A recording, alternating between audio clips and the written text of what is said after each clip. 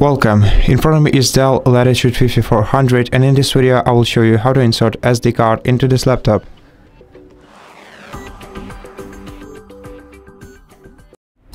So the SD card slot is located on the right edge of your computer, right here above the SIM card slot. Let me focus the camera on it. So here is where you have to insert your SIM card. Grab your SD card.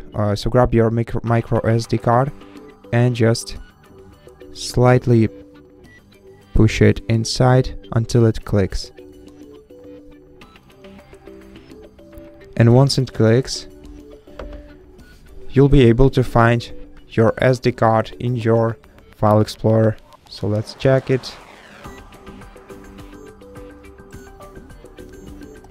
And here it is, the SD card that was just inserted into your PC. Now to remove it,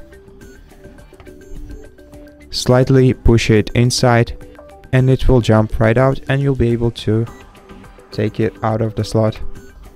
And that's it. Thank you for watching this video. If you liked it, consider subscribing to our channel, leave us a like in the comment below, and I'll see you in the next one.